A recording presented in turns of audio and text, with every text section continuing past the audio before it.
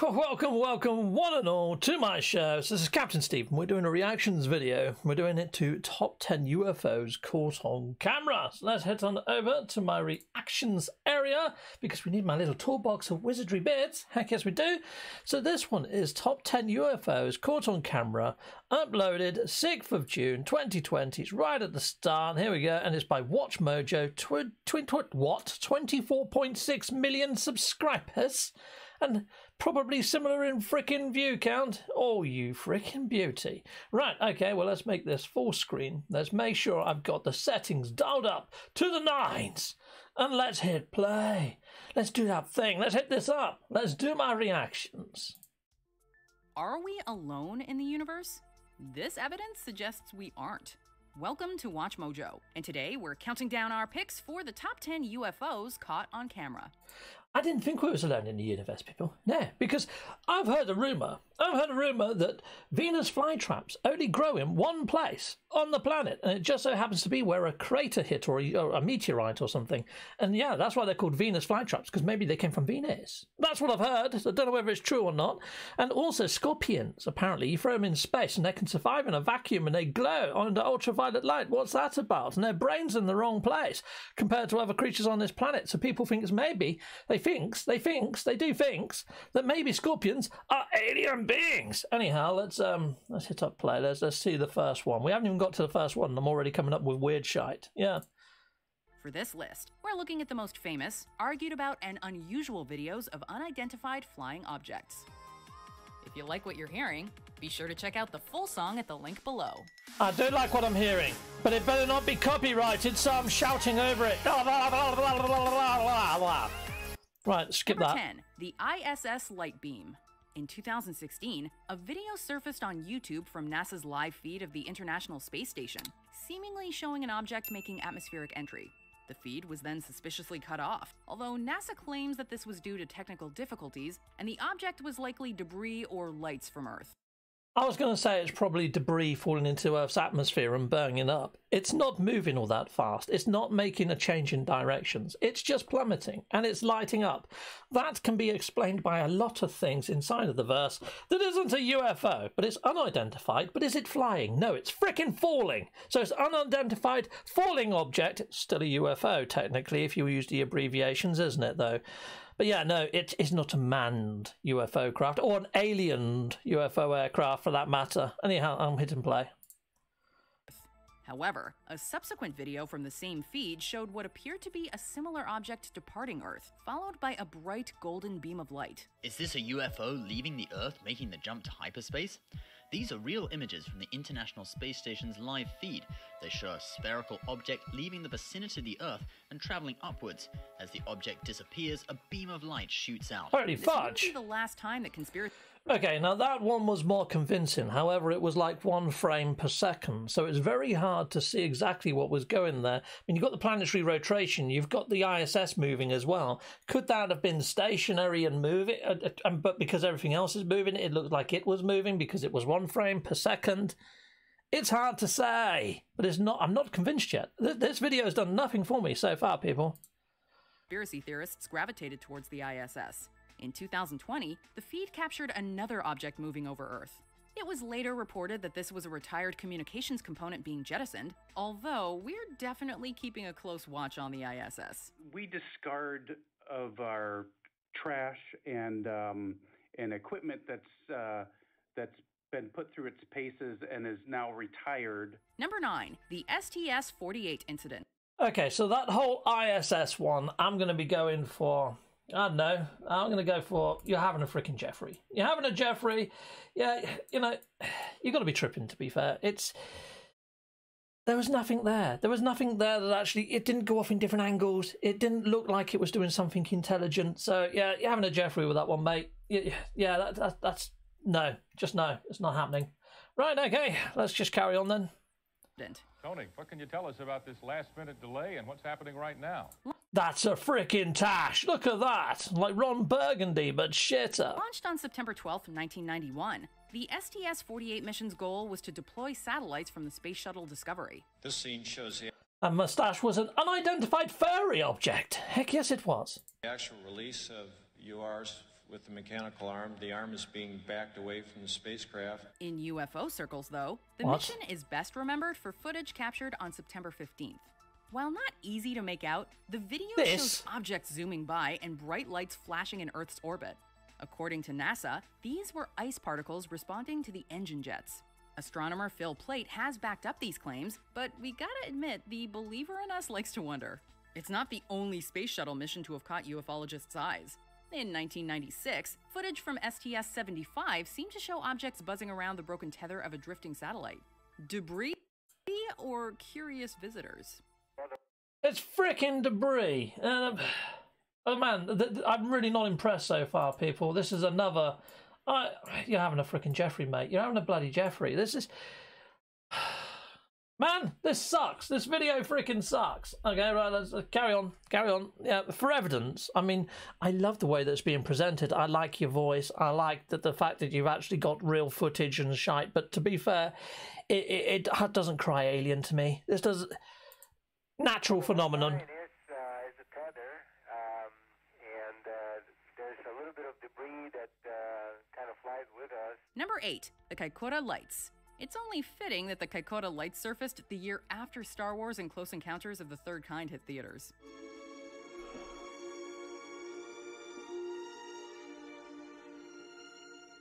I was just about to say this is now getting freaking good. Turns out that's a freaking movie. New Zealand's Kaikoura mountain ranges caught the media's attention on December 21st, 1978, when a cargo plane crew observed house-sized lights flashing around the aircraft for several minutes. Thousands of UFO documents have been released by the New Zealand Air Force. The documents released under Freedom of Information laws cover sightings dating back to 1954. Air traffic control specialists from Wellington tracked the lights, which an Australian television crew then recorded in color. The TV crew came along for the cargo plane's next flight from Wellington back to Christchurch. Shortly after takeoff, the crew captured footage of a giant illuminated orb. New Zealand... It could be a frickin' Chinese frickin' lantern. You know, it's just a ball of light. There's no flashy bits, there's no change of direction. It's just some person with a janky camera and a frickin' Chinese frickin' lantern. The Ministry of Defense has provided several possible explanations, including lights from boats, cars, or Venus. But alternative explanations abound. Others say it could have been an unusually bright sighting of Venus or merely radio and light wave transmissions. But for those who believe, even the publication of such sightings is a... the advert's freaking better than what I'm presenting. Isn't it? Look at that for a game. So you make go. Number 7, the Phoenix Lights. The Phoenix Lights have inspired a documentary and multiple horror movies, but nobody can say for sure what happened on March 13th, 1997. In 1997, you took part in one of the largest military cover-ups in United States history. That's correct. This incident can be broken into 2 phases. First, a V-shaped formation was seen flying over Phoenix, although little footage exists of this event, and the footage we do have is low quality. There's more documentation of the second event, which saw 5 circular lights floating in the night sky. Okay, well, you can see there's some sort of dark structure there. However, I have seen quite large airborne drones that have got massive wingspans just like that, and I wouldn't be surprised if it was our own military aircraft until something goes zip, zoom, pow. No, it just looks man-frickin' made, that, mate. Yeah, so, oh my days. I'm going to be putting a complete arse biscuit on this one. I think that is military aircraft. Military aircraft! Yeah, that's what I'm going with. And I bet you as soon as I hit play again, it does that zip, zoom, bang, and I'm like, right, fudging real, mate. But here we go, let's hit play. There were many events, starting at 3 p.m. in the afternoon and continuing all the way until 5:30 the next morning. Even with numerous photographs, videos, and eyewitness accounts, though, a giant question mark continues to hover over Phoenix. While the U.S. Air Force chalked the lights up to military flares, many have argued against these claims, and even Arizona Governor Fife Symington described what he saw as, quote, otherworldly. Well, I saw a huge craft just kind of come right over Squaw Peak. That was, it was just breathtaking. Number 6, the Chilean Navy. The Chilean government agency which investigates UFOs or unidentified aerial phenomenon has declassified and released never-before-seen video from 2014, showing a mysterious flying object, of which they suggest could have been a UFO. A little speck can certainly stir up a lot of speculation. In 2017, the Chilean government agency tasked with examining UFO sightings released footage of a flying object that defied explanation. The footage, which had been classified for almost 3 years, was taken by the Chilean Navy from a helicopter during the day. The pilot failed to make contact with the object, which moved like another helicopter. Even more curious, the object didn't pop up on air traffic control radar. Okay, she said it herself. It moved like another helicopter. Guess what that frickin' is then? It's another frickin' helicopter. Instead it starts going zip, zam, boom, pap. Not interested, mate. Frickin' no. That's another frickin' arse biscuit, that one. There you go. You, sir, are an arse biscuit. That little thing there, arse biscuit, complete waste of frickin' time. And we're halfway through this frickin' video. You better come up top trumps when we get to number 1, my friend. In 2 instances, the object ejected some type of gas or liquid with high thermal tracking. Captured on video, you can see a massive plume of material trailing behind the object. Most mysterious of all, the UFO released an unknown substance. This is why it didn't make contact. You've got a helicopter coming over to it, like a Chinook or something, from a freaking naval ship, going, hello, hello, identify yourself, identify yourself. And there's a load of freaking drug barons in there going, shite, we need to throw this out the freaking window. Throw it out the window. Yeah, that's what's happening there. That's not aliens, mate. And vanished into the sky. Experts were stumped, with the agency's director saying, quote, "We do not know what it was, but we do not know what it was not." Well, that's reassuring. After an extensive study, the Committee for the Study of Anomalous Aerial Phenomena agreed it had all the characteristics to be classified as an unidentified aerial phenomenon. Number 5, the Mexican Air Force video. On March 5th, 2004, the Mexican Air Force recorded footage of 11 UFOs at 11,500 feet above southern Campeche state. Surrounding a military jet, these lights were detected during a routine search for drug traffickers. Jets It should have been on the last freaking one, shouldn't they? It should have been on the last sortie with that freaking helicopter. Oh, for fudge's sake. Pursued the UFOs, but eventually gave up and the objects disappeared. While some believe this was the work of flares, explanations also range from ball lightning to a meteorite. It's not frickin' flares, mate. Look, there's a bloody pattern. Look, one's slightly dipped and then 2. One slightly dipped and then 2. It's some kind of aircraft that's got 3 frickin' lights on it, and there's bloody 2 of them. They're flying in formation. It's not flares. It's man-made craft yet again. Until it goes zip, zap, pow, all over the place. Then no, just as soon as it does turns that none of our other ships can do, or it will make a human turn inside out because of G-force, it's not freaking alien. It's just not. Deteriorating in Earth's atmosphere. Whatever these objects were, infrared equipment operator Lieutenant Mario Adrian Vasquez is convinced that they were, quote, completely real. Pilot Major Magdaleno Castañón went so far as to suggest that the UFOs knew they were being pursued. Number 4, the Aguadilla Airport Incident. I don't believe in you in my life. Even by UFO standards, this one's perplexing. It all started in April 2013 at the Rafael Hernandez Airport, located in Aguadilla, Puerto Rico. A video was taken of an unknown object swiftly flying over land and then seeming to submerge underwater. After doing so multiple times, the object appears to split in 2. Supposedly, the U.S. Department of Homeland Security tried to keep this under wraps, but the video was eventually leaked by an anonymous whistleblower. A group known as the Scientific Coalition for Ufology was responsible for posting the footage online. According to the SCU website, it, quote, exhibits characteristics that cannot be explained by any known aircraft. Okay, the thing I've got with this one, if we just scuttle that back for a second. According to the SCU website, it, quote, exhibits characteristics. Pause. These are cars. These are freaking cars. That is fudging tiny. It's a tiny little... That's a tiny freaking one, to be fair, isn't it? And it's not like travelling at super duper speeds. The fact that it goes underwater and splits into 2 is interesting.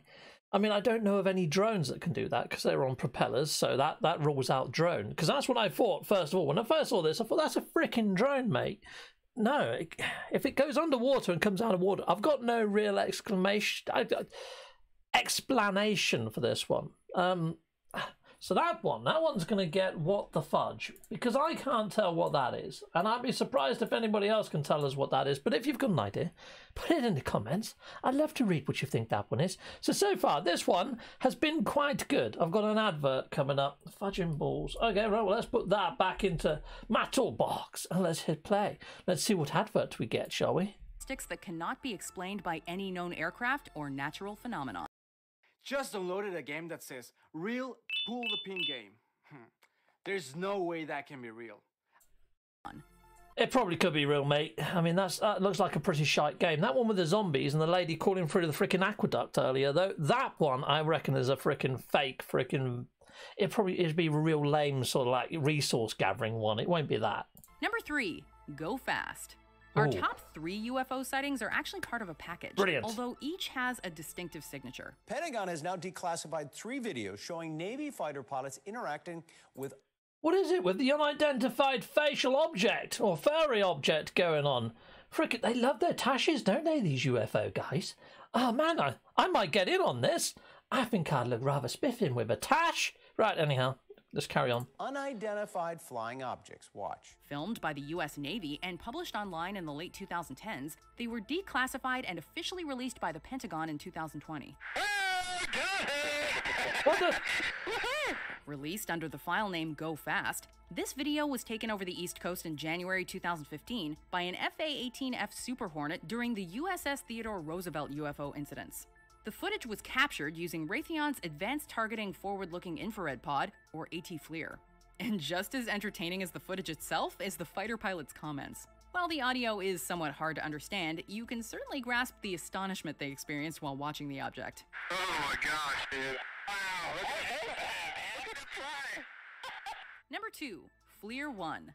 Okay, that one. That previous one, that is also a what the fudge. Oh, what the fudge have I just done with my blood? I locked that. I've pressed lock on that. That shouldn't have even moved. What the fudge? Yeah, that one is definitely a what the fudge because, oh my days. Even the actual pilots that were filming it were like, you could hear in their voices, they didn't know what it was. That's definitely an unidentified flying object and it was moving at speed. Yes, it didn't make any breakneck turns.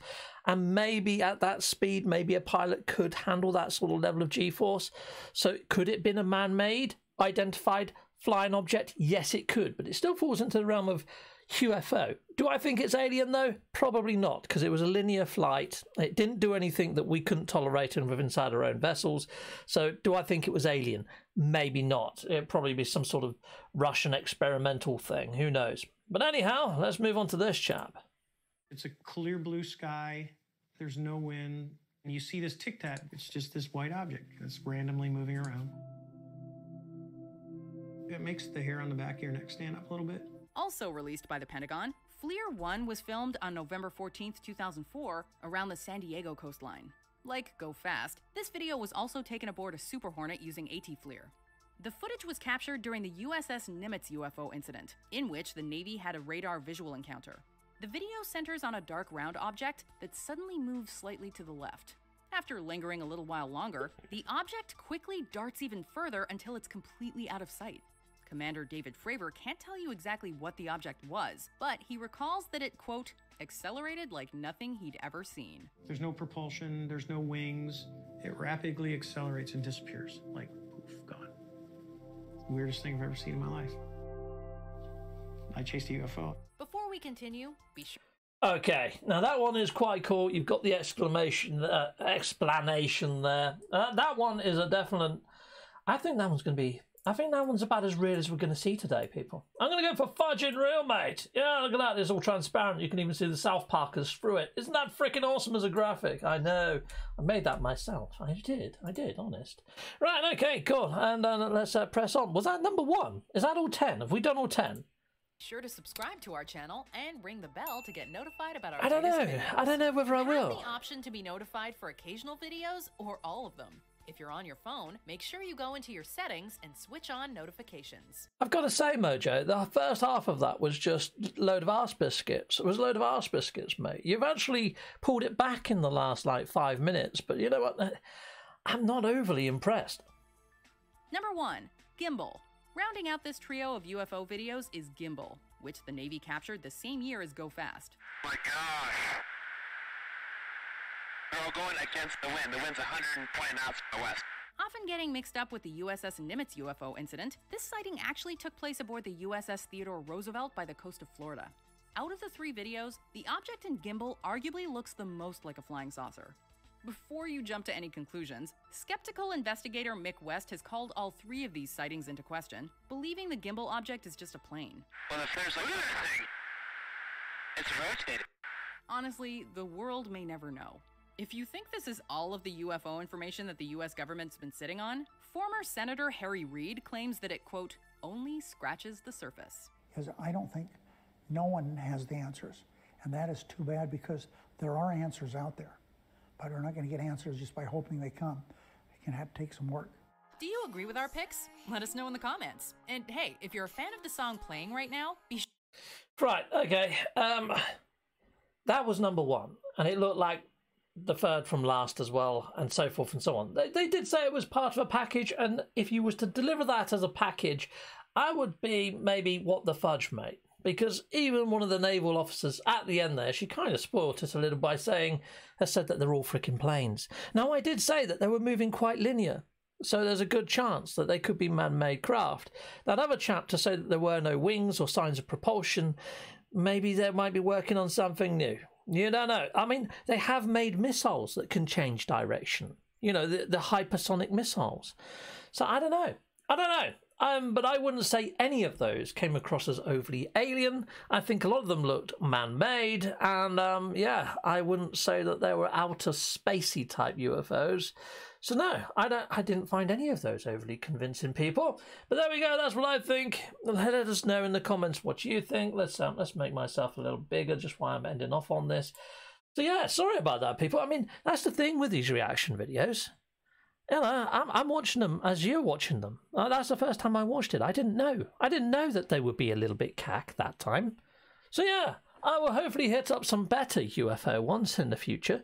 But you know what? If you find something that's freaking awesome that you want me to react to, I like doing top 10s. I like doing top 10s or 20s maybe at a push. But yeah, send me them. Hit me up. Yeah, excellent. Put them as a yeah. Yeah, put them in the comment. You might be able to put them in the comments as a link, or it might get blocked. All right, won't be blocked by me. Might get blocked by YouTube. But yeah, just stick them in my comments. Until next time, people. Slutamondo. Take care. Cheery bye and all that shenanigans, and hit all the buttons. Yeah, you know what you're doing.